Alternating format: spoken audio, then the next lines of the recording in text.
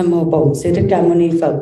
Nam mô A Di Đà Phật. Nam mô thập phương thường trụ tam bảo, chư Phật chư Bồ Tát trong mười phương, chứng minh cho buổi tụng kinh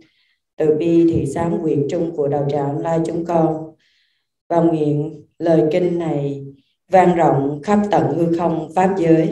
tất cả các cõi đều nghe được. Khi nghe lập tức dứt đau khổ, sanh tâm hoan hỷ, tâm an lạc, phát tâm hướng thiện, phát tâm sám hối, phát tâm niệm Phật cầu sanh về Tây phương Cực Lạc Quốc. Nam mô Tây phương Cực Lạc thế giới đại từ đại bi A Di Đà Phật tác đại chứng minh.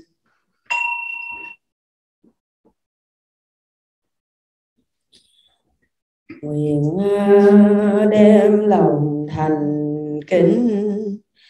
gửi theo đam mê hương vàng phất khắp mười phương, cúng dường ngói tam bảo, thề trọn đời giữ đạo theo tư tánh làm lành, cùng pháp giới chúng sanh cầu Phật từ gia hộ. Tâm Bồ Đề kiên cố chi tu học vững bền, xa bề khổ nguồn mê trong quay về bờ giác. Từ thời đệ tử chúng con trì tụng từ bi thị sám pháp, nguyện thập phương thường trụ tam bảo, Đức Bổn Sư Thích Ca Mâu Ni Phật, Đức Tiếp Dẫn Đạo Sư A Di Đà Phật từ bi gia hộ cho đệ tử chúng con, nghiệp chướng quả báo chướng mọi chướng được tiêu trừ, thiện căn tăng trưởng, phước huệ trang nghiêm, sở nguyện tỳ tâm thành vô thượng đạo. Nguyện cho chúng con sám hối tất cả những tội lỗi đời này và nhiều đời nhiều kiếp của chúng con, và nguyện cho tất cả oan gia trái chủ của chúng con cùng chúng con kết pháp duyên làm bạn lữ, cùng nhau sám hối nghiệp lực quả báo của chính bản thân chúng ta, để tất cả chúng ta buông bỏ hận thù, một lòng phát nguyện vãng sanh về thế giới Tây phương Cực Lạc, lìa khổ được vui, vĩnh viễn không còn luân hồi sanh tử nữa. Xin các vị hoan hỷ. Nam mô chứng minh sư Bồ Tát. Nam mô A Di Đà Phật tác đại chứng minh.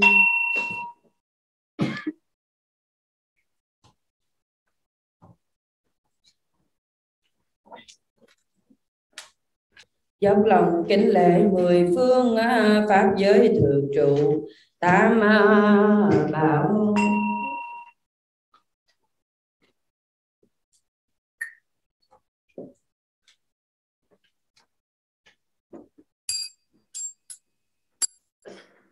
Đấng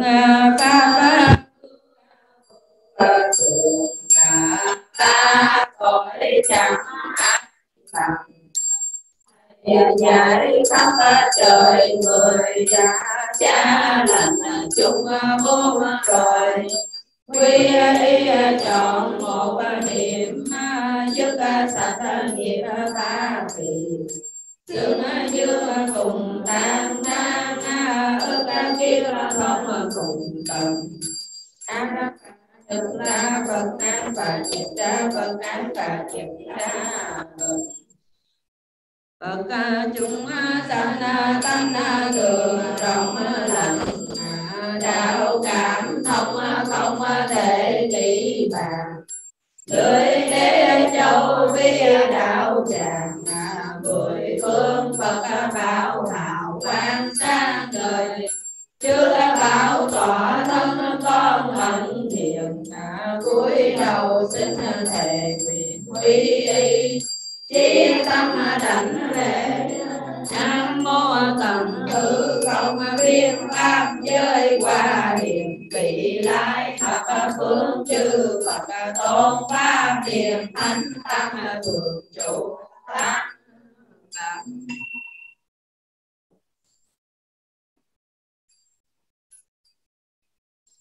Chí tâm đảnh lễ. Nam mô Ta Bà Giáo chủ Thiệu Ngự Bổn Sư Thích Ca Mâu Ni Phật, đương lai hạ sanh Di Lặc Tôn Phật, đại trí văn thục sư lợi Bồ Tát, đại thiện Bồ Tát, Hộ Pháp chư tôn Bồ Tát, Linh Sơn hội thượng Phật.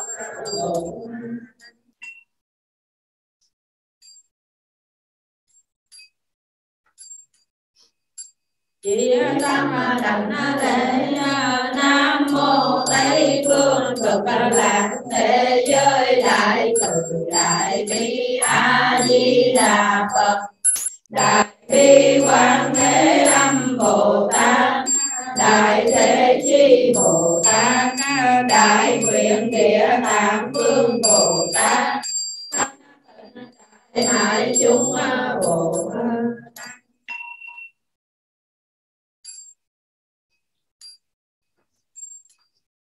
Chỉ tâm đảnh lễ Nam mô Ca Nhã Ga Bồ Tát.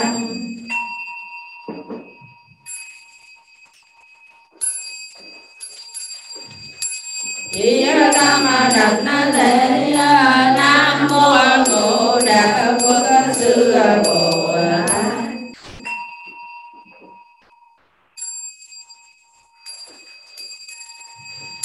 Con nay xin vì bốn ơn ba cõi pháp giới chúng sanh nguyện xin ba chương tiêu trừ chi hành xã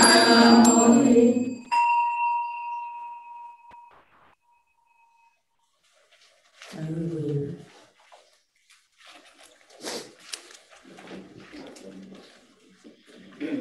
Chúng con xin chia thành sám hối xưa kia gây nhân bao ác nghiệp đều vì ba nghiệp tham sân si, bởi thân miệng ý các sanh ra. Con thấy con nay xin sám hối cho cả lòng kính lễ tam bảo thường ở khắp mười.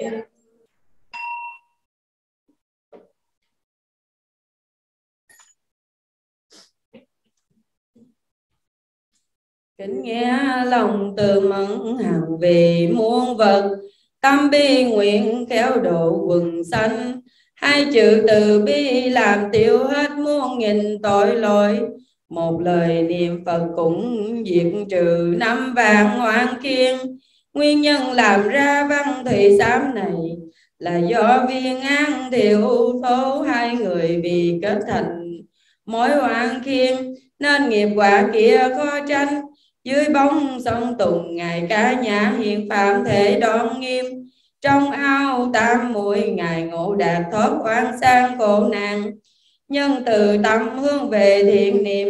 vì thế nên đất hiện suối thơm. Văn thị sám này mở đầu là nguyên do, từ đó sở dĩ một giọt nước thấm nhuần là do phương thuốc hay thoát khổ. Một lời kêu sám hối thật là đạo tội yêu trừ khiên. Khả dĩ đền đáp được 4 ơn sâu, khả dĩ tiêu tan nhiều đời tội nặng, khả dĩ cứu vớt cực khổ nơi 3 đường, khả dĩ gỡ mối oan khiên trong nhiều kiếp. Công đức sám ma ấy khen ngợi mãi không cùng. Hôm nay đàn tràng nghiêm tịnh, tiệc pháp kính bài quy mang 10 phương điều ngự. Kính lễ phổ hiền nguyện vương, vận tượng hương hoa một lòng dân cung. Muốn cho căn lành trong sạch, trước nên nghiệp chướng tiêu trừ. Cuối mong đại từ bi, trong xuống rủ lòng soi xét. Nam mô cầu sám hối Bồ Tát, Nam mô cầu sám hối Bồ Tát, Nam mô cầu sám hối Bồ Tát Ma Ha. Bởi vì chúng ta ngồi.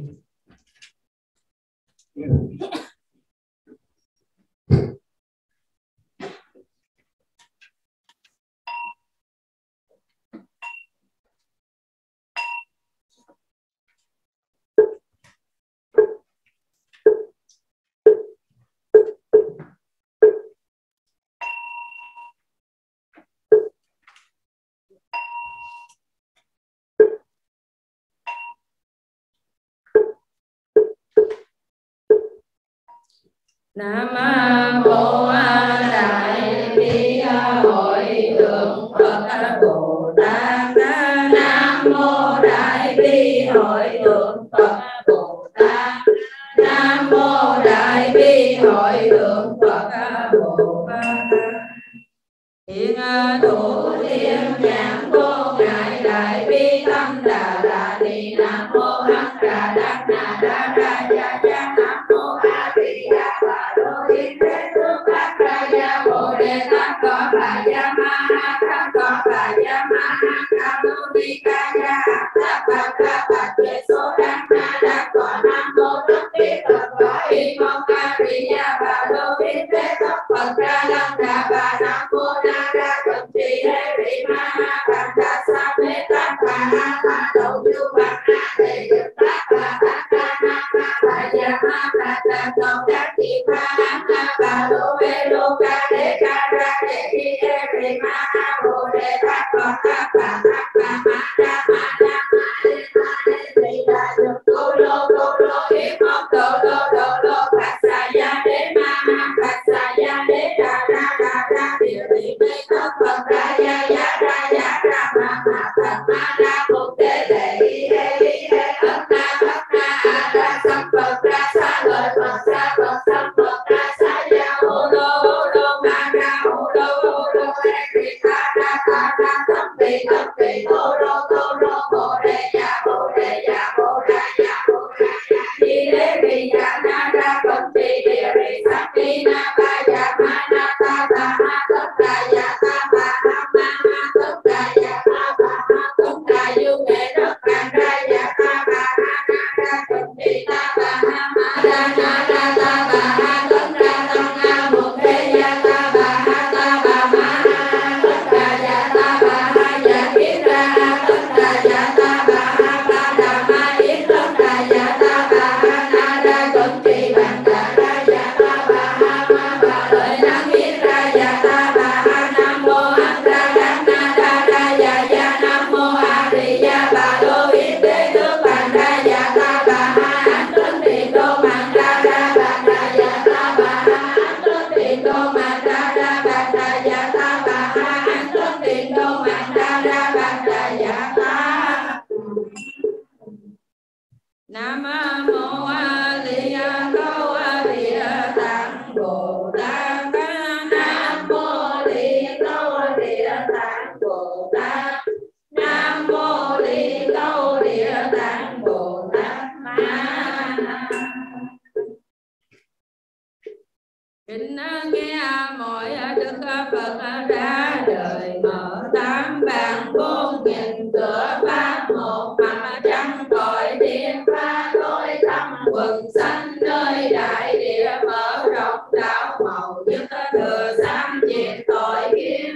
thầy kính xin thầy Phật thế tôn người phước tự phụ biệt tướng hào quang sáng suốt sáng soi đi thần chân thành cũng vì cầu sáng cho đệ tử vận sức từ bi đạo tràng vì sáng. Đây là quyển Trung quyển khởi vào đàn anh nhân chúng con vì coi sắm tay kinh lễ 10 phương tam bảo quy đi đến thầy thánh tâm dạy có đầu tướng mở bài sáng nói trọn thì chúng con như thanh trái ngang chìm tâm hương về trong bốn tu như chân mờ mình lấy quanh ở mãi trong sao đường nghiệp thân miệng ý buồn lúc vì tham sân si không tung làm càng lạc bậy tạo ra nghiệp chướng vô biên theo ác theo tà gây cõi đập nhiều thứ nay giờ đứng giữ lại mở bài cửa pháp phương tiện kiến cho đủ chúng con phát khởi tâm thành sám hối mong giờ thánh chúng mở động sám băng rửa sạch tội câu nhìn đời trừ hết oan khiêm nhiều kiếp con nguyện được như vậy xin Phật đủ lòng tương cường mong đức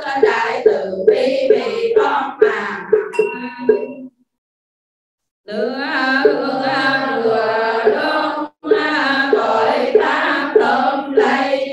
chưa Phật bốn biển đều xa hay câu tâm thành này chưa Phật hiện thân ngay. Nam mô hương vân cai Bồ Tát. Nam mô hương vân cai Bồ Tát. Nam mô hương vân cai Bồ Tát ma.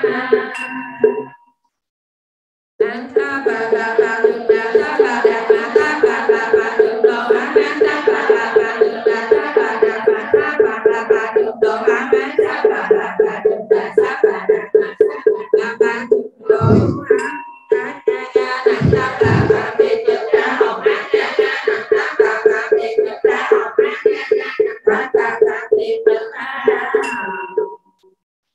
kính lễ Đức Thế Tôn quy mạng mười phương Phật. Con nay phát nguyện lớn trì tụng hành sám văn, trên đền bốn ơn nặng dưới cứu khổ muôn loài. Nếu có ai thấy nghe đều phát tâm Bồ Đề, tu tập các công đức thực hành hạnh lợi tha, khi lên báo thân này đều phạm sanh Bồ Tát. Chánh pháp sâu xa đất nhiễm màu, trăm nghìn ức kiếp cũng khó lòng. Con nay thấy nghe xin thọ trì, nguyện hiểu nghĩa chân thật của Phật. Nam mô Bổn Sư Thích Ca Mâu Ni Phật. Nam mô Bổn Sư Thích Ca Mâu Ni Phật. Nam mô Bổn Sư Thích Ca Mâu Ni Phật.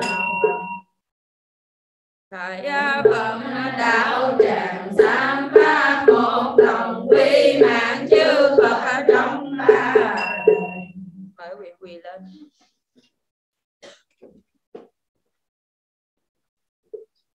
Chỉ tâm đảnh lễ Nam mô Quá Thư Tỳ Bà Thi Phật. Chỉ tâm đảnh lễ Nam mô Tỳ Khi Phật. Chỉ tâm đảnh lễ Nam mô Tỳ Xá Phụ. Chỉ tâm đảnh lễ Nam mô Cẩu Lưu Tôn Phật. Chỉ tâm đảnh lễ Nam mô Cẩu Na Hàm Mâu Ni Phật. Chỉ tâm đảnh lễ Nam mô Ca Diếp Phật. Chỉ tâm đảnh lễ Nam mô Bổn Sư Thích Ca Mâu Ni Phật. Chỉ tâm đảnh lễ Nam mô Đương Lai Di Lặc Tôn Phật. Ok, mời quý vị chúng ta lật trang 47.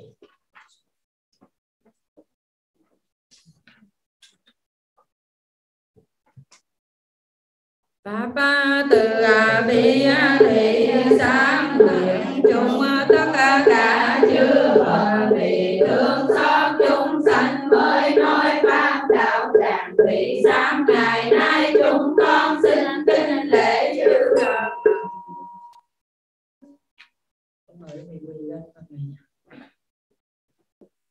Nam mô Tỳ Lô Giá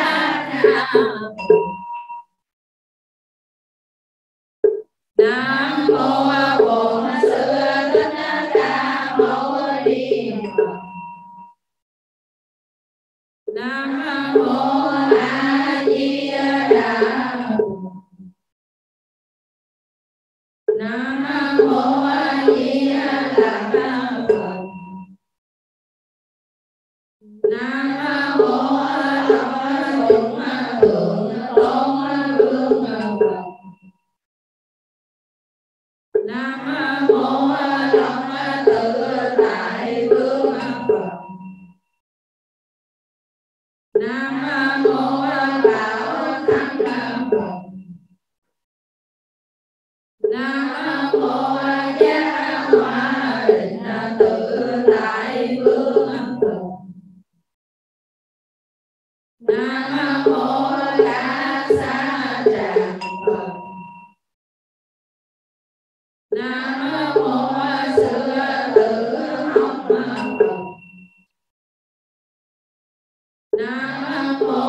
Văn Thù Sư Lợi Bồ Tát. Nam mô Phổ Hiền Bồ Tát. Nam mô Đại Thế Chí Bồ Tát.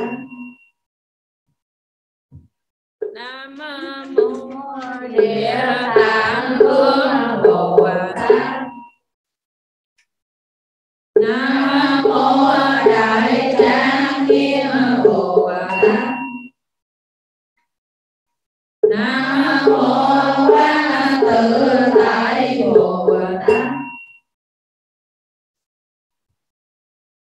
Ăn gì ngồi.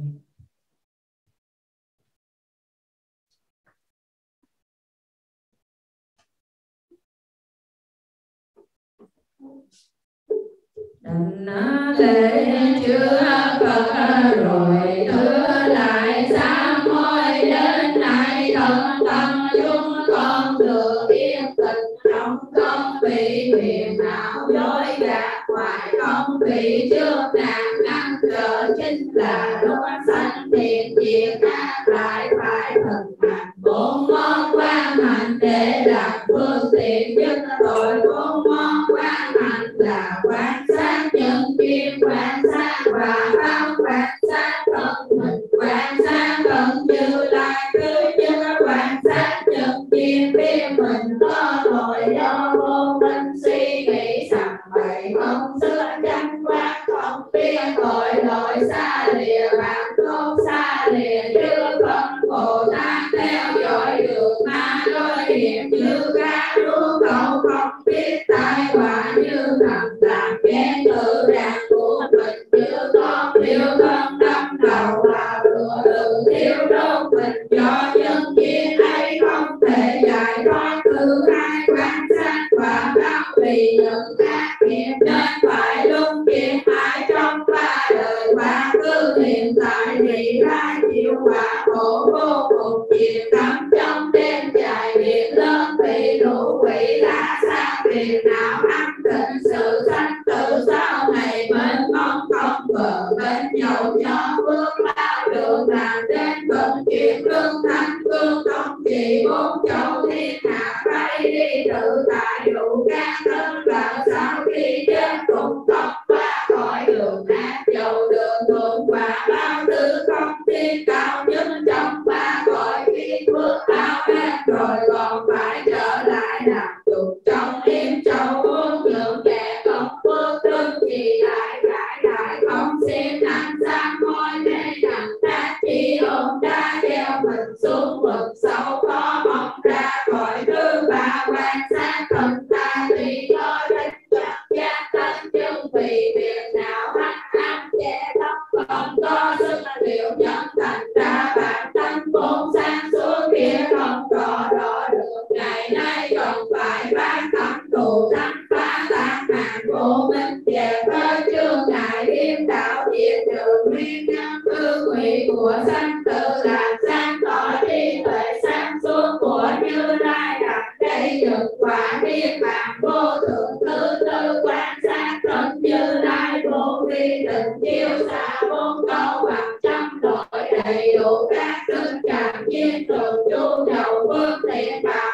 diệt độ chân học từ bi cứu vớt chúng sanh không thể làm nghĩ tội tâm quan sát như thế tức là tinh hành để diệt tội và hạnh cố kiêu để trừ nghiệp chướng. Vì vậy ngày nay đi thành cầu xin sám hối lại từ vô thị đến nay chúng con nuôi đem phiền não ngày càng sâu dày càng nảy nở che đậy tuệ nhãn không thấy được để chân thủy dứt trừ mọi việc lành không cho nối tiếp nhau bởi phiền não làm trở ngại không được hay Phật không nghe danh ta không cần thanh tắc bởi phiền não làm trở ngại không thấy được nghiệp lành nghiệp dữ trong đời quá khứ hiện tại vị lai và pháp xuân đi bởi phiền não làm trở ngại không được địa vị tôn quý ở cõi trời cõi người bởi phiền não làm trở ngại không được sắc vào cõi sắc cõi vô sắc để hưởng phước báo yên vui thiền định bởi phiền não làm trở ngại không được phép đồng tâm tự tại đây đi âm thiền đến tất cả cõi phần trong mười phương để nghe các bởi phiền não làm trở ngại không học được phát quan đêm hơi thở để tâm khỏi ác toàn phát quan về bất tịnh để ngăn ngừa tâm ham muốn phát quan về nhân duyên để dứt bỏ tâm si mê bởi phiền não làm trở ngại không học được phát ngọt cảnh nhận để dứt xảy ra phương tiện bởi phiền não làm trở ngại không học được những phát từ bi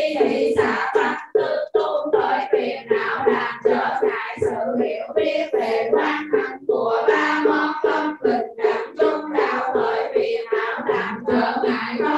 những Phật trợ đạo hiền sư chân thật căn cực và như ý tương khởi phiền não lạc trở ngại không học đạo bát chánh trí rõ về phần tương khởi phiền não lạc trở ngại sự học đạo thân giác chi thông trí về từng tương khởi phiền não lạc trở ngại không học đạo bát giải thoát tu phần định khởi phiền não lạc trở ngại sự học các pháp thậm chí tam tác mỗi khởi phiền não lạc trở ngại sự học những pháp tam minh lục thông tứ vô ngại khởi phiền não lạc trở ngại sự học những pháp lục độ tư đảnh khởi phiền não lạc trở ngại sự học pháp tư diệt để giáo hóa khắp chúng sanh khởi phiền não lạc trở ngại sự học tôn hoàng thể của đại thừa thắng khởi phiền não lạc trở ngại sự học những pháp thập minh thập hành khởi phiền não lạc trở ngại sự học pháp thập hồi hương thập thủy khởi phiền não lạc trở ngại sự học minh giải của các ngôi sơ địa nhị địa tam địa tư địa khởi phiền não lạc trở ngại sự học những điều chi kiến của các ngôi ngũ địa lục địa thất địa khởi phiền não lạc trở ngại sự học tam sống chiêu của các ngôi bát địa ngũ địa thập địa khởi phiền não lạc trở ngại sự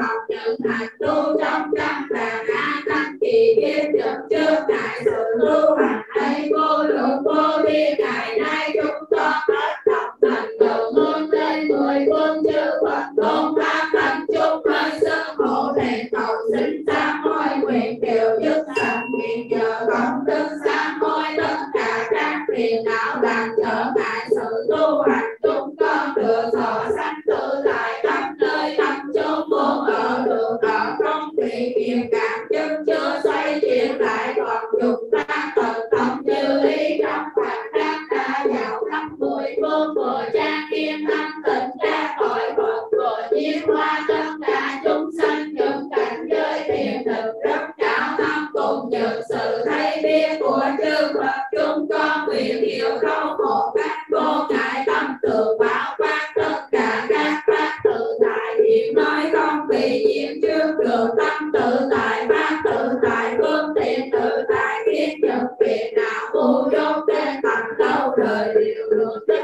hạnh không còn biết nói để giúp được đạo thánh vô lậu sáng cho như mặt trời phát nguyện rồi xin đem bà tâm hạt tinh để đưa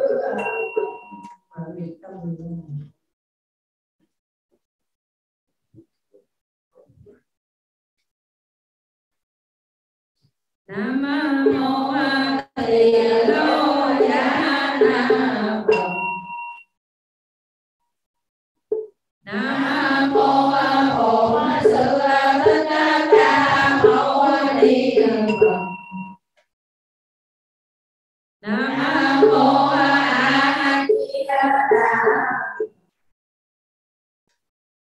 Nam mô A Di Đà Phật. Nam mô Thông Dụng Thượng Tôn Vương Phật. Nam mô Thông Tự Tại Vương Phật.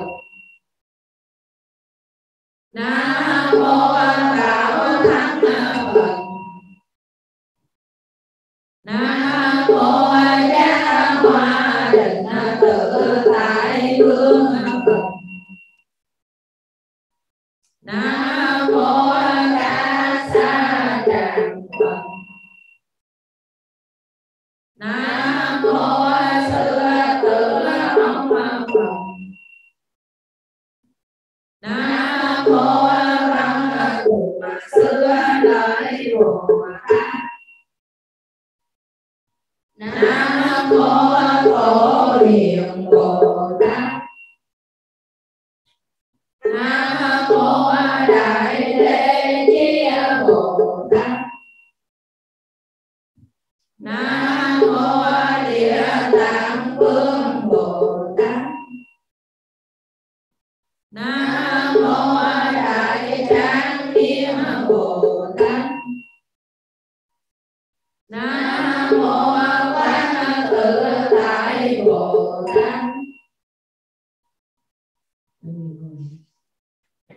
Đảnh lễ chưa Phật rồi ghé đến sám hối chúng con đã được sám những việc nào trước giờ xin theo tư lớp sám hối những việc trước việc thực tu bồi đáp nẻo có căn cứ chỗ nào cũng bị đắm chìm không chịu suy nghĩ để mong cầu giải thoát, bởi vậy nên quả báo trong sao đường không đồng nhau hình thể mỗi loại mỗi khác thế mới biết đó là do nghiệp lực gây ra trong 10 lần của luật nghiệp lực sâu thẳm hơn đến kẻ phạm tu cần chịu hay sanh lòng nghi hoặc vì thấy ở đời người làm lành lại thật nhiều trăn trở, kẻ làm ác mà được mọi sự an hòa mới cho rằng việc lành dữ không có phân minh. Người chắc như thế bởi không đạt thấu lý sâu xa nghiệp báo. Kinh nói có ba thứ nghiệp báo: một là nghiệp báo, hai là sanh báo, ba là hậu báo. Nghiệp báo tức là trong đời này làm việc thiện ác thì ngay thân thầy chịu quả báo. Sanh báo tức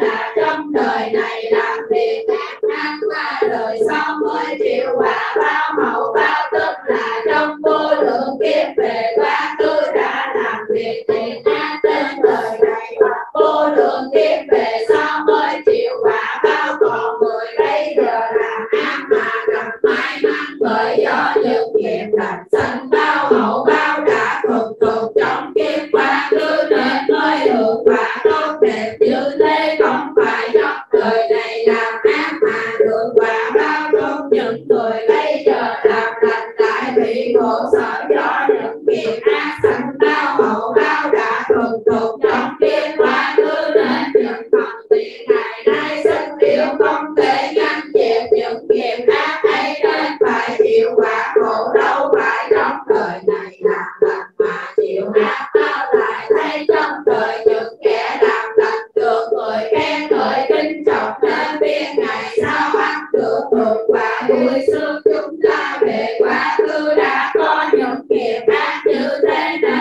chư Phật Bồ Tát dạy phải gần gũi bạn lành cùng làm pháp sám hối làm được bậc thiện tri thức là điều lợi lớn cho sự tu hành đắc đạo. Vì thế ngày nay chúng con xin chi thành quý y Phật đại thượng vô thị đến nay chúng con chân chưa nghiệp ác nhiều như các sông mặt gây tội lỗi đầy ra đại địa không có thân này lại họ thân ca không may không biết hoặc phạm tội cũ tình sâu dài trói buộc nặng để gây nên tội vô gian hoặc gây nên tội xiết để thành nghiệp bỏ mất căn lành tính chê lời Phật dạy thành nghiệp ác bổ kinh điển đại thừa ba diệt tam bảo thành nghiệp hủy hoại chánh pháp không tin tội phước thành nghiệp thành ác hiểu lầm chân lý làm trái chánh pháp thành nghiệp si mê bất hiếu cha mẹ thành nghiệp ngã trái kinh mạng sư trưởng thành nghiệp không kính lệ thất tính bạn bè thành nghiệp bất nghĩa phạm tội tư trọng bác trọng thành nghiệp làm trở ngại thánh đạo hủy phạm năm điều năm trăm thành nghiệp ba giới ba quan trai phạm phụ thiên đất tụ thành nghiệp nhiều phạm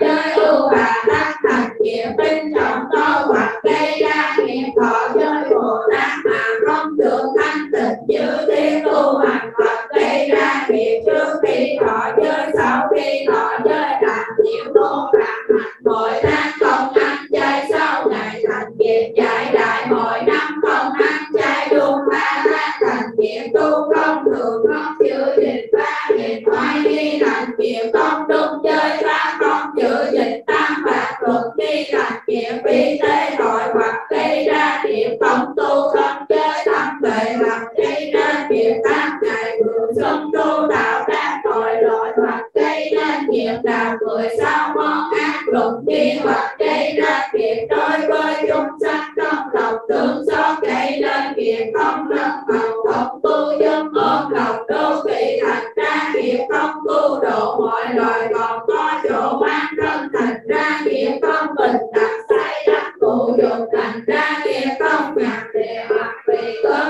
ao vượt rừng ao hồ thành ra nghiệp không cảm dâm chật hoặc vì tuổi trẻ bóng tung tục tình tạo các tội tội lỗi hoặc tạo nghiệp thành tụ lậu để hội hương cầu sanh trong ba cõi thành nghiệp ngăn ngại phát xuất thế những tội lỗi hay vô lượng vô biên ngày nay chúng con hướng về mười phương chư Phật tôn pháp thánh chúng sinh trải bài sám hối nhờ phước hành sám hối các tội lỗi vô ngân ác nghiệp chức sanh được sanh phước thành nguyện chúng con đời đời kiếp kiếp chịu được tội của nghịch trừ hoặc nghiệp xiển để tất cả nghiệp ác vừa nặng vừa nhẹ từ nay trở đi đến khi thành Phật thể không gian phạt chúng con nguyện được chăm lo tu tập những thiện pháp xuất thế thanh tịnh kiên trì giới luật tinh nghiêm giữ gìn oai nghi như người qua biển bên biết bao mọi những pháp đụng độ tư đặc tâm từ bi hỷ xả thường nêu trước cả muôn hành những phẩm giới định tuệ càng thêm sắc thọ mau thành tựu 32 tương tôn 80 vẻ đẹp 10 lượng 4 vô vi ba hiện tại bi diệu tri thường là tam môn tự tại của Đức Như Lai chúng con nguyện quy y chư Phật xin đủ lòng từ bi hộ niệm trước chúng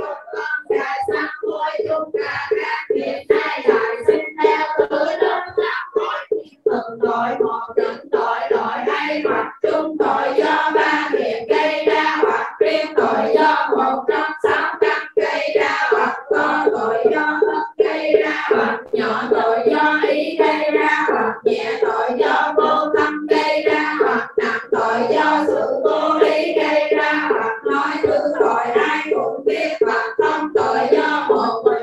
đạt một mình biết có từng phẩm lợi chúng con nguyện điều nhất là sám hối riêng từng tội trước sám hối ba nghiệp của tâm sau sám hối 4 nghiệp của miệng còn lại những nghiệp chương khác lần lượt xin vui lòng sám hối tất cả ba nghiệp của tâm. Thứ nhất là nghiệp biết hại như kinh đã nói dung tư kẻ khác như dung cư mình chớ giết chớ đánh đi lời cần tu cũng biết bảo tồn thân hạn sợ chết như mình nếu tìm xét kỹ thì các chúng sanh từ vô thủy đại hoặc đã là cha mẹ anh em hoặc đã là bà con quyến thuộc nhân bởi nhân duyên nghiệp báo nên phải luân hồi sao néo ra vào đường sanh tử thay mình đổi dạng không còn nhận biết lẫn nhau nay chúng ta đã cắt giết hại ác thịt như thế rất tổn hại lòng từ bi vì thế Phật dạy giả sử được ăn các món rau quả còn tưởng như trong đời đói khát phải ăn thịt con muốn là ăn cá thịt Phật lại dạy điều lợi giết chúng sanh đây tiền mua thịt cá cả hai điều là ăn nghiệp sau khi chết đọa vào địa ngục đến xiết vì thế nên biết giết hại loài vật đây thịt ăn tội sâu như sông biển nặng như gò núi sông từ vô thị đến nay chúng con vì không gặp được phạt tặng đến mới tạo những nghiệp hay kinh dạy tội giết hại thường làm chúng sanh đọa vào địa ngục ngạ quỷ để chịu khổ bao nhiêu đầu thai trong loài súc sanh phải chịu làm thân cùng theo cho soi một các vật các loài đánh đập đến đồng tôn đồng thiên ác Phật là thân muôn hai thọ đeo luôn luôn sợ hãi nếu được làm người mắc phải hai thứ quả báo một là nhiều bệnh hai là chết chịu sự giết hại loài vật ăn thịt đã gây biết bao an tâm như thế ngày nay chúng con chỉ thành cầu xin sám hối là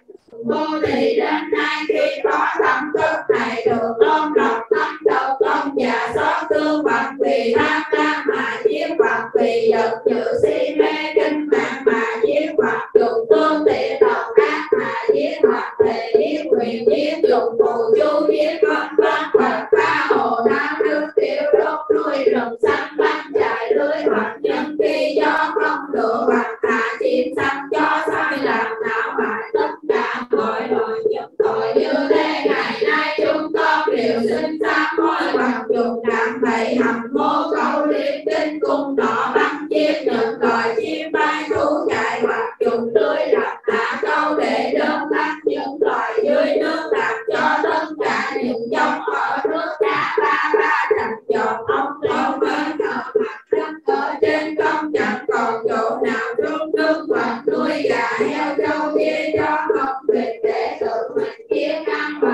một người làm tình tiên tiên yêu thương của chúng chưa dứt mà long canh đã rơi rụng mãi vậy đã tan nát đầu một nơi thân một ngã xương tình yêu tan rộn xe một cách tốt tôi nấu nướng đau đớn biết chừng nào than ôi đi sức mạnh chia hai lời vô tội ăn tình chỉ xương miệng một lúc được chung vị ngon bất quá vì ba cấp lưỡi mà phải mang lấy tội đau chiến thiên đời đời những tội ác như thế ngày nay chúng con xin chi thành xa môi lại đời vô thị đến nay hoặc tội tinh đắm nhau giao tranh chơi chiến trường hai bên giáp mặt giết hại lẫn nhau hoặc tự mình giết hoặc sai người giết hoặc nghe ai giết sanh tâm vui mừng hoặc tập làm nghề mổ heo bò đi làm tình thương sẽ nấu thân mạng đòi vật đây nhiều việc bất nhật hoặc nhật chữ quá mát của giao hoặc chém hoặc đâm hoặc xô xô hoặc mổ hoặc nhấn chìm dưới nước hoặc lông hát ba hộ hoặc lấy đất đá nặng lấp hoặc dùng xe cửa lăn can dày đạp tất cả chúng sanh những tội như thế vô lượng vô biên ngày nay chúng con đều xin giải bày sám hối lại từ vô thị đến nay hoặc phá thai đập chứng dục trùng độc tuôn thập chia tại chúng sanh hoặc khai cầm đất đá trồng cây thường lượng nơi tập hương ghét giết hại càng nhiều hoặc tập đuổi rồi gọi nhặt canh chi lần hoặc tôn rác chớ vẫn khai lao ngồi lạnh giết hại loài vật hoặc ăn trái cây dùng thân cạo đạo chưa phải giết càng chúng sanh hoặc đốt núi lâm đèn đuốc tiêu trên các gọi cung tùng hoặc lấy tương chấm không quay động trên mặt hoặc đổ nước sôi làm chết sau khi cho đến khi đi đến thẳm ngồi cùng tự giết hại chúng sanh nhỏ nhìn bay trên không ăn dưới đất bởi phàm phu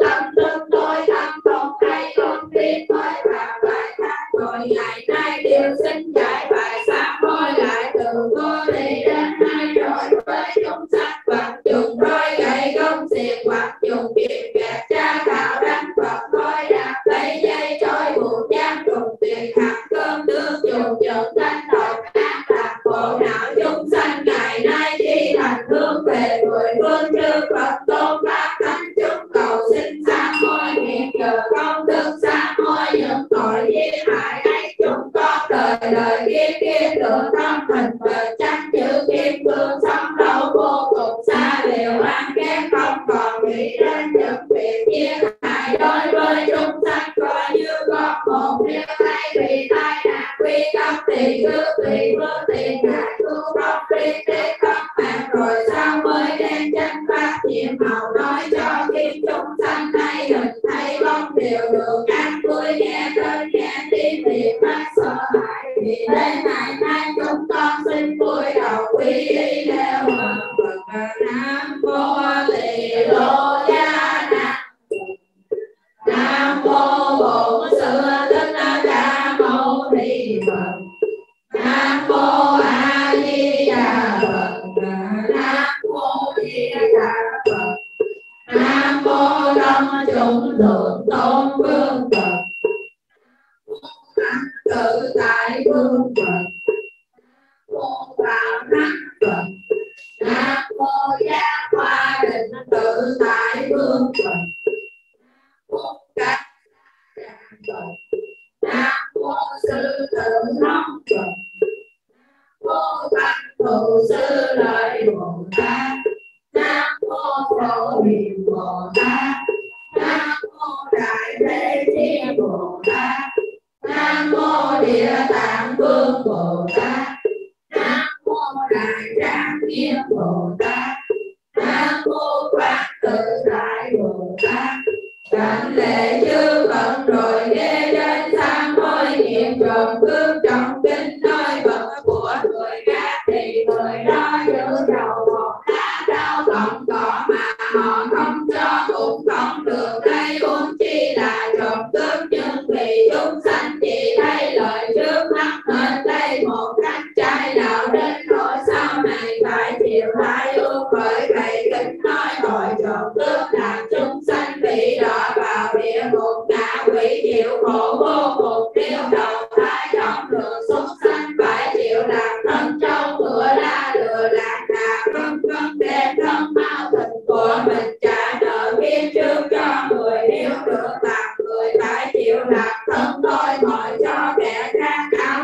đủ che tâm cơm ăn không đủ bữa vật cùng con cổ đẻ sống của con người hầu như không còn gì nữa. Sự trộn nước đã có khổ báo như thế ngày nay chúng con chỉ cần cầu xin sám hối lại từ vô vi đến nay chúng con hoặc trộn tiền tài bảo vật kẻ khác hoặc cầm dao cưỡng đoạt hoặc tự mình sống đến mức người lấy của hoặc kỹ quyền cướp vào thế lực dùng kim to kẹp lớn ép chế oan rồi nước tiền hoặc thâu tiền lúc đó của bọn gia đánh đảo người ngay cuộc cho là tà. Vậy thì động khuyên chân hay khiến họ sa vào lưới pháp luật hoặc ăn tiền của kẻ dưới để trung công họ làm vậy hoặc lấy của công làm lợi riêng lấy của riêng làm việc công làm tổn hại người kia để đem lợi cho người này làm tổn hại người này để đem lợi cho người kia lấy bớt của kẻ khác để làm lợi cho mình miệng hay nói vô đi mà tâm thì bọn sẽ nặng tắt tê đồn tê chờ trốn tê đò hại bớt của không để dùng vào việc riêng trong su dịch để sai làm việc mình chuẩn tội như thế ngày nay đều xin sám hối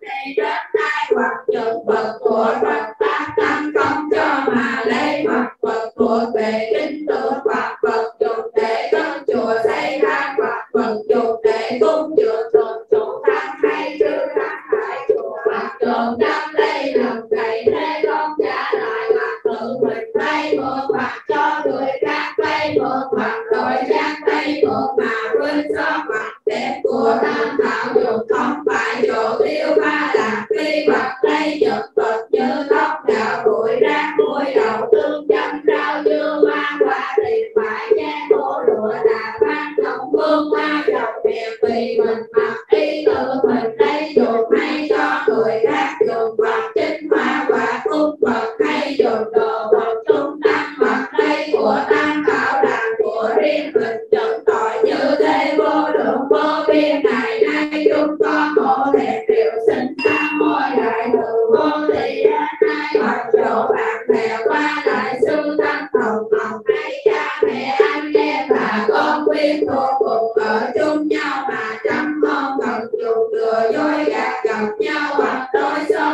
việc gần tuổi trời đào xe đường xăm lớn đến nhà người ra đổi mất hay yêu ước dùng tiền của báo chiếm ruộng vừa vượng tiền tiền công để làm lợi riêng sang và càng quan thầy lái của người nhận tội như thế ngày nay đều xin sám hối lại từ vô thị đến nay hoặc pha thành âm đô đạt pha dầu hàng đào buôn bán đương dân chủ vô soi tớ của người hoặc ăn chê oan những kẻ vô tội hoặc bị đâm chen máu rơi tình nan không bị đại hại gia sản tan nát cốt nhục chia lìa mọi người mọi tội sống chết canh tiền nhận tội như thế vô lượng vô biên ngày nay đều xin sám hối lại từ vô thị đến nay buôn bán hàng qua lập quan đổi các đồ vật dùng cân non đâu cho dạng vân cương tất xét lâm vân tụ lượng đạt tự đi đem của sâu đội của con đẹp cương ngăn tội tư dài giả dối trăm điều để mong cầu chúng đời nhận tội như thế ngày nay chúng con đều xin sám hối lại từ vô thị đến nay hoặc các bách đạo đường chặt được tước đoạt hoặc trốn nợ xem bớt tài lợi hoặc phụ tình trai hẹn ngoài mặt người dối trong lòng mưu toan hoặc cướp giật trai đạo đồ vật của quỷ thần cầm thu chúng sanh hoặc vượt cỡ coi vẻ coi tướng để đạt lấy tài sản của người như thế cho đến phép rồi cầu lợi cầu cánh vô đạo cầu cánh tham lam không biết gian không biết đủ nhận tội như thế vô lượng vô biên không thể nói hết ngày nay chúng con chỉ cần hướng về mười phương chư Phật con phát thánh chúc điều xin sám hối vì do công đức sám hối nhận tội được tương hay chúng con đời đời kiếp kiếp được học như y được xuất sanh bảy món trong bảo y phục từng đẹp đồ ăn đủ vị đủ các tương thuốc men tùy ý môn Phật chi tương to liệt Phật ấy lại nguyện cho tất cả chúng sanh không ai còn thường đến sự dầu tương tính ham muốn biết của vừa đủ không đắm nhiệt thường vui lòng vô thi thực hành đạo tu lê bỏ đầu mắt thủy não như đã bỏ đường chạy để mong thành tựu vô thi ba la kế đến chúng con xin sám hối tội tham ái trong kinh nói gì vì tham dục nên bị giam hãm trong cuộc si mê chìm đắm trong vòng sanh tử không biết ngỏ ra chúng sanh vì say đắm thụ dục nên từ xưa tới nay bị lưu triệt mãi trong tượng sanh tự giá cứ lấy xương tất cả chúng sanh trong muôn nghìn kiếp chân đông lại thì bằng tuổi thị Vu La ở thành vương xa sửa mẹ cho phú nhiều như nước vốn Việt Nam biết trong mình chảy ra còn hơn thế nửa nước mắt cha mẹ anh em và con quyến thuộc tương không bị lâm chung cùng nhiều như nước vốn Việt vì thế nên nói còn tham ai thì còn sanh tử hết tham ai thì sanh tử diệt để mới biết tham ai là tâm sanh tử trong kinh nói tội dâm dục hay khiến chúng sanh bị đọa vào địa ngục ngạ quỷ chịu khổ vô cùng nếu ở trong loài súc sanh phải là chim bồ câu chim sẻ chim viên muôn nếu sanh trong loài người thì cần phải vợ hay chồng phụ bạc và con toàn với những người trai y sự dâm dục có và bao sâu xa như thế ngày nay chúng con chỉ là ai cầu sám hối lại vô thì đến nay chúng con hoặc quyến rũ thế tiết kiếp đoạt vợ con của người hoặc là ô nhục đi cô phá và mặt người ca kiếp bất một cách vô đạo đem tâm lên chân xem nó làm trơ nói người bận cợt biết được thanh danh gia thật của người hoặc là nhớ tiếng tôn của người hoặc là hạnh bất tịnh với năm hạng người bán nam bán nữ nhược tội như thế thật vô lượng vô biên ngày nay chúng con đều xin chi thành sám hối nghiệp nhờ công đức sám hối nhường tội dâm dục hay đời đời kiếp kiếp được tự nhiên hóa sanh không do tạo thai được thanh khí sáng suốt tướng mạo quang minh sáu căn tỏ rõ thông minh anh tới điều rõ hơn ai là cùng sinh có buồn xét vì sao chồng là trò bị hoa hạ biết trên xa lìa thành tụ dục cả đến trong giấc mộng cũng không bị điều bất tranh những điều mê hoặc ở trong ở ngoài không thể đồng tâm sám hối ba nguyện rồi chúng con xin đem hết tâm mạng tinh để tam bảo chúng con chưa cả sám hối ra chuyện ác của đất này xin sám hối các chuyện của miền trong kinh nói những tội nghiệp cho miền gây ra thường làm chúng sanh bị đọa vào địa ngục ngạ quỷ chịu khổ vô cùng nếu đầu thai vào loài súc sanh phải làm thân chim tu chim mèo tiếng kêu đáng ghét nếu được sanh vào loài người thì nói chuyện thôi nói không ai tin còn trong bà con quyến thuộc thường xảy ra bất hòa đánh lộn tại lòng thiệt của thiệt đã có những ác quả như thế ngày nay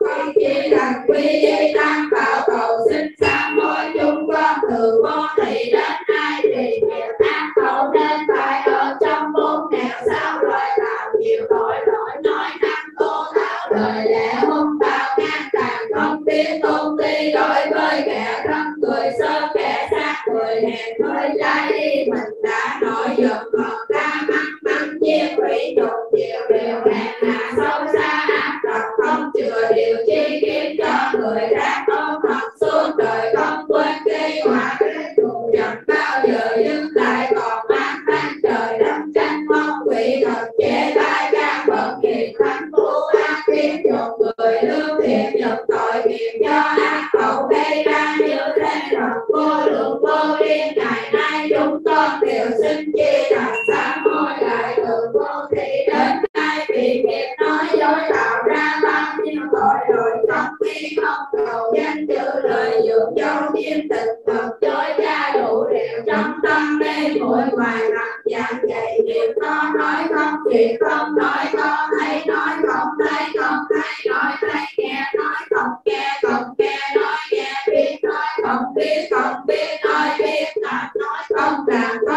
nói làm kinh thiện thanh thiện lừa đảo dối hoặc người đời đến như cha con của tôi họ hàng bạn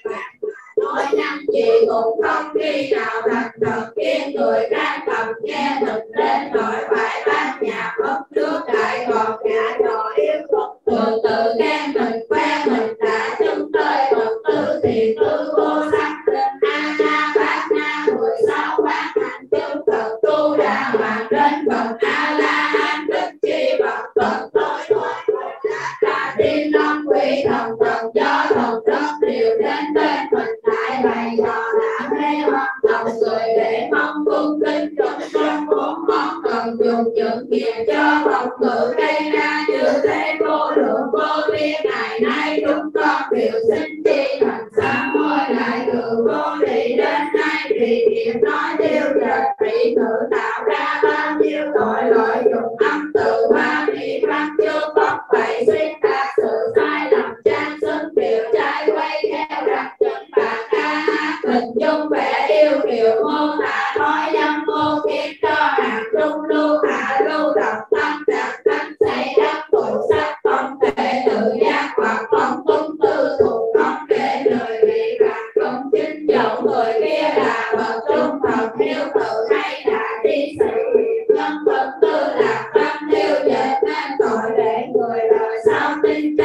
là thật khiến kia phải ôm hận chơi cụ thủy không biết đâu mà niệm phật dẫn tội nghiệp cho ý ngữ gây ra như thế vô lượng vô biên ngày nay chúng con đều xin chi thành sám hối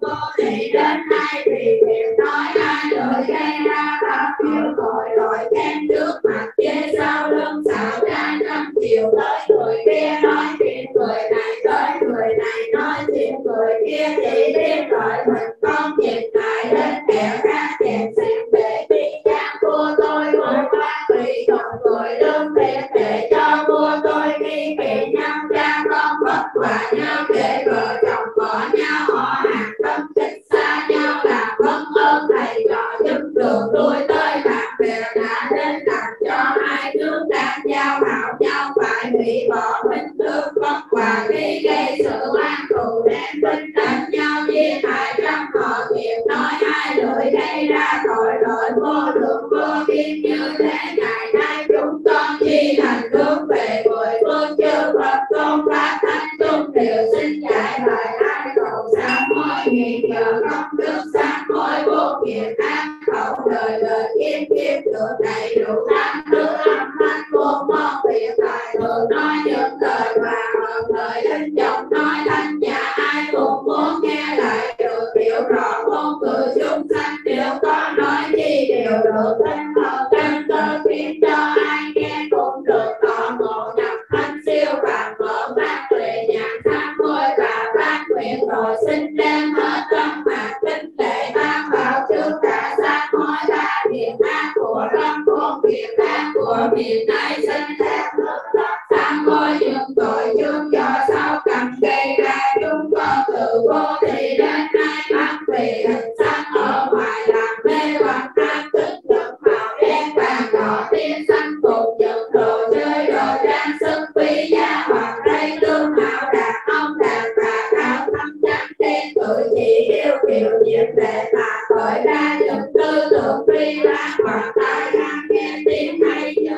cung thương đàn sao ca hát trò đè mặt nghe những dòng thanh tao lời ăn nói tiếng khóc cười của đàn ông đàn bà mà khởi ra những tư tưởng phi la hoặc mũi tinh ngửi mùi thơm của tổ trầm của chim đàn thông nào xa hương hay mùi thơm của cây út kim cây tổ hợp mà khởi ra những tư tưởng phi la hoặc người ham nên những vị ngon thật tươi tốt ngọt béo nên phải lấy máu thịt chúng sanh để nuôi tâm tư đại cung quét thêm tội khổ mà khởi ra những tư tưởng phi la hoặc ơn mình ham muốn sự lè lẹt trong vân gọi là tất cả những thứ muốn chịu đi một đẹp để bạc tâm trong mà khởi ra những tư tưởng phi la hoặc ý hay loạn tưởng nên cần đâu cùng trái pháp bởi sao căn tạo ra tội nghiệp vô lượng vô biên như thế ngày nay chúng con khi thành hướng về mười phương chư Phật tôn pháp thánh chúng đều xin sám hối nhờ công đức sám hối tội lỗi cho nhân căn gây ra chúng con nguyện mắt thầy thấy xuống phát tâm thanh tịnh của mười phương chư Phật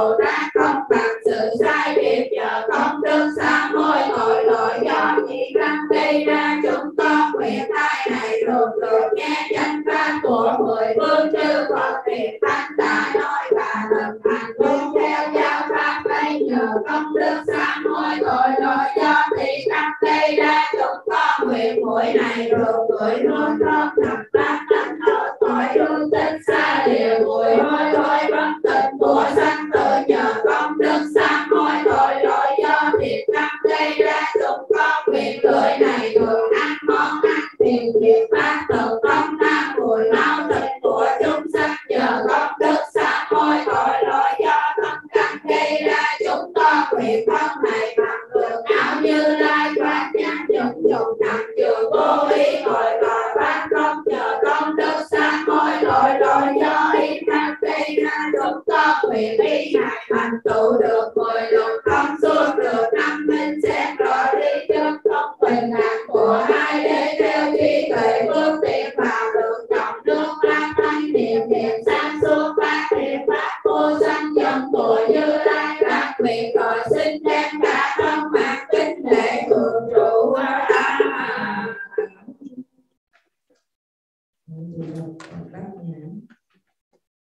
Trong 14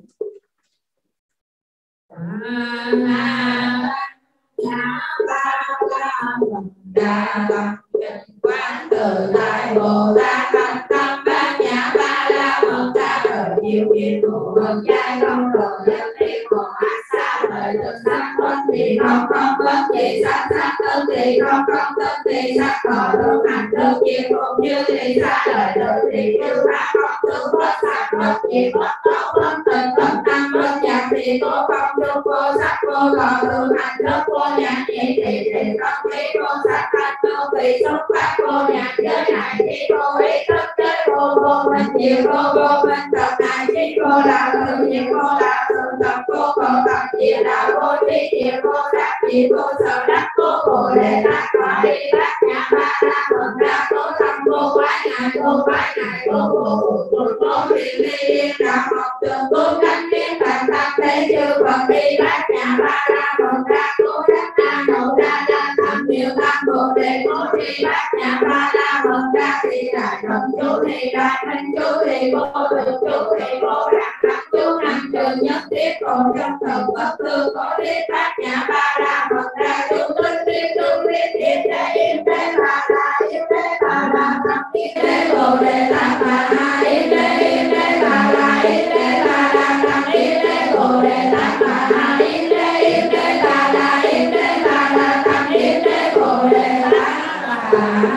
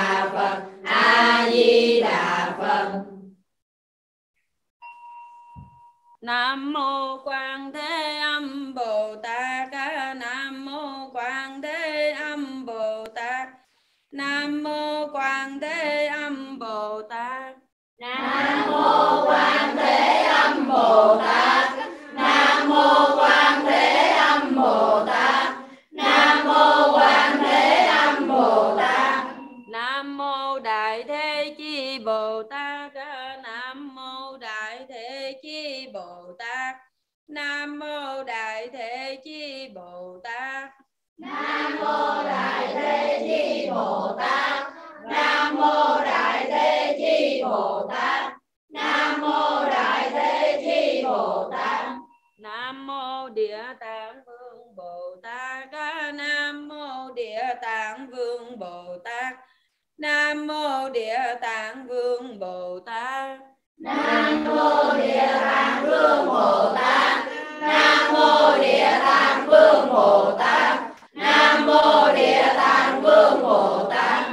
Nam mô Thanh Tịnh Đại Hải Chung Bồ Tát. Nam mô Thanh Tịnh Đại Hải Chung Bồ Tát. Nam mô Thanh Tịnh Đại Hải Chung Bồ Tát. Nam mô Thanh Tịnh Đại Hải Chung Bồ Tát. Nam mô Thanh Tịnh Đại Hải Chung Bồ Tát. Nam mô Thanh Tịnh Đại Hải Chung Bồ Tát. Kế tiếp Vân sẽ đọc và quý vị sẽ cùng lại với Vân. Chỉ tâm đảnh lễ Nam mô Tận Hữu Không Biên Pháp giới thập phương tam thế nhất thiết thường trụ tam bảo.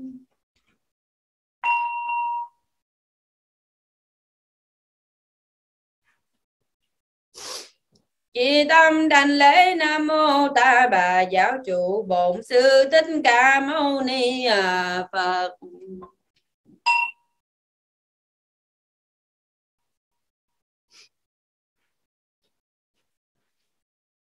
Chỉ tâm đảnh lễ Nam mô Phạm Vọng Giáo Chủ Lô Xá Na Phật.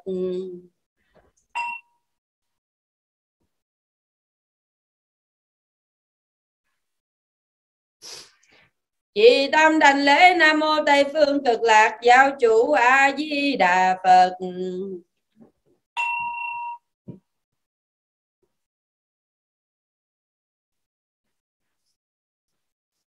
Chỉ tâm đảnh lễ Nam mô Quảng Thế Âm Bồ Tát biến pháp giới chư đại Bồ Tát.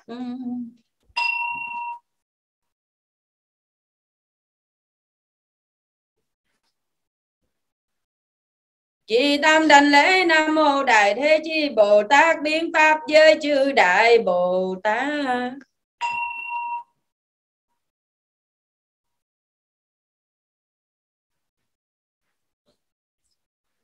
Chỉ tâm đảnh lễ Nam mô Đại Trí Văn Thù Sư Lợi Bồ Tát biến pháp giới chư đại Bồ Tát.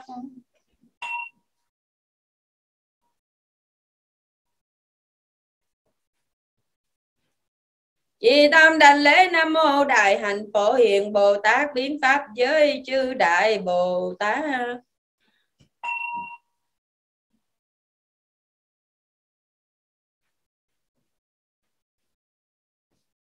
Chỉ tâm đảnh lễ Nam mô Thanh Tịnh Đại Hải Chúng Bồ Tát biến pháp giới chư hiền thánh tăng.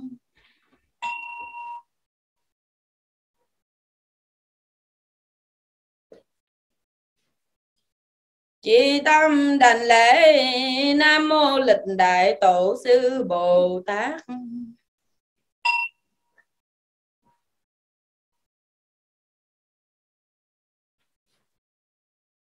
Chỉ tâm đảnh lễ Nam mô Hộ Pháp Chư Thiên Bồ Tát.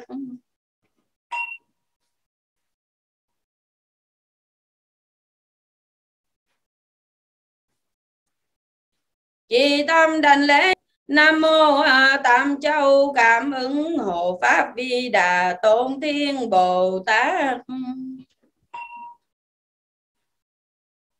Còn nay các vị bốn ân ba cõi pháp giới chúng sanh nguyện xin ba chướng tiêu trừ chí thành sám hối.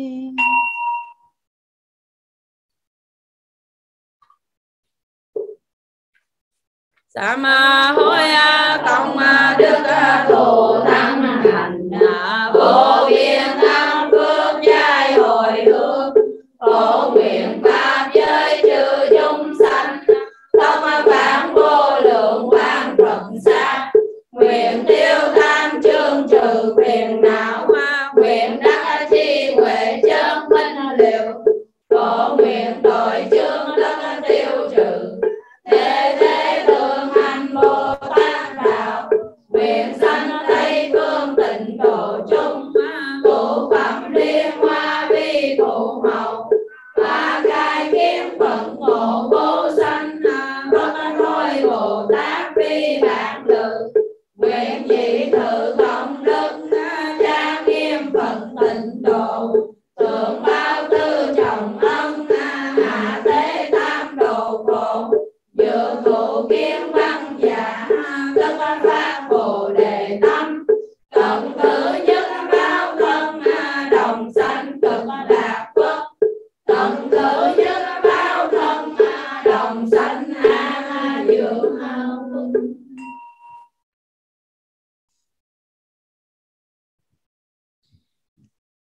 Nam mô Bổn Sư Thích Ca Mâu Ni Phật. Nam mô A Di Đà Phật. Nam mô thập phương thường trụ tam bảo chư Phật chư Bồ Tát trong mười phương, chứng minh cho buổi trì tụng sám hối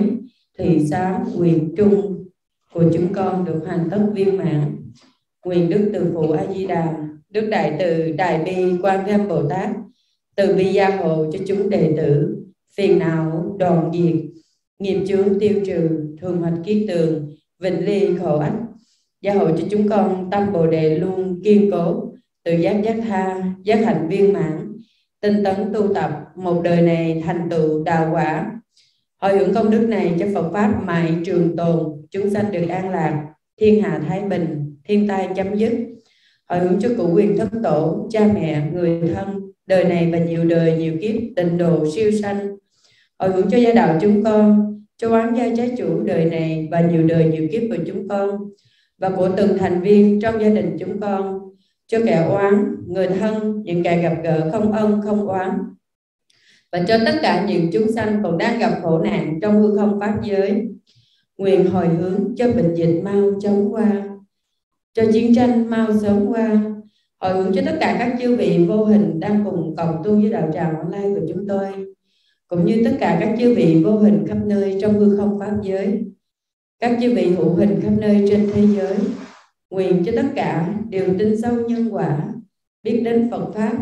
phát tâm niệm Phật, phát tâm sám hối, cầu sanh về Tây Phương Cực Lạc Quốc. Nguyện cho kẻ âm được siêu, người dương thanh thới, pháp giới chúng sanh, tình dự vô tình, tề hành Phật đạo. Nam mô A Di Đà Quy Phật, đương nguyện chúng sanh để giải đại đạo phát vô thượng. Quy pháp đương nguyện chúng sanh tâm nhập kinh tạng trí huệ như quy tăng đương nguyện chúng sanh không ly đại chúng nhất thiết vô ngã. Bồ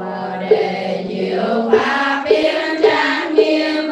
tùy sự chủ sư lượng an lạc. Nam mô Hộ Pháp Tạng Bồ Tát. Nam mô Hộ Pháp Tạng Bồ Tát. Nam mô Hộ Pháp Tạng Bồ Tát. Nguyện đem công đức này hướng về khắp tất cả đệ tử và chúng sanh đều chọn thành Phật.